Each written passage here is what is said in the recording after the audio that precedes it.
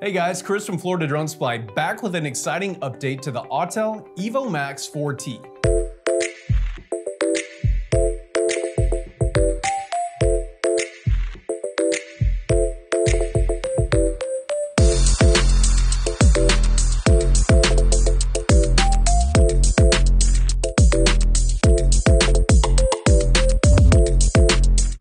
The new firmware that you have all been waiting for is out and ready for you to install. This firmware is called 1.6.0.71 and it is packed with some great new features and updates. You can update your firmware by powering on the drone and the remote, navigate to the settings page, click the About screen, and click where you see Firmware. Make sure you are connected to Wi-Fi and the screen will prompt you to install this new update. This is a larger update, so make sure your remote and the aircraft are powered up above 50% battery level. Once the update is complete, you will see an update success message and you will need to restart the aircraft and the controller.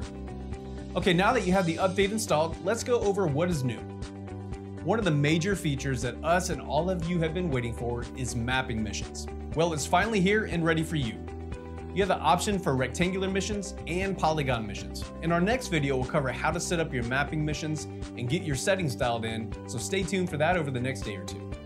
Autel has made it where this already amazing camera is now capable of producing 50 megapixel photos. This now takes it to the highest megapixel rating of any enterprise drone out there with standard camera payloads. Keeping you in the air and on mission is top priority. Now you can hot swap the batteries. This is an option that you're gonna have to turn on after the update. You're gonna wanna navigate to settings, go to the battery menu, and scroll to the bottom where you see it say hot swap feature. Turn that on and you will be ready to go.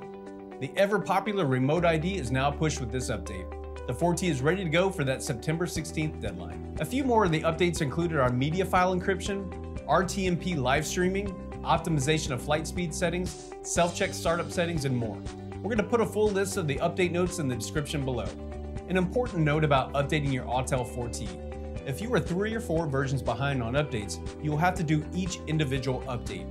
It won't jump from the oldest to newest automatically, so you have to update them in order. If you get stuck, need help, or have feedback for us, give us a call at 855-8-DRONES or check us out online at floridadronesupply.com. As always, thank you for watching and have a great day.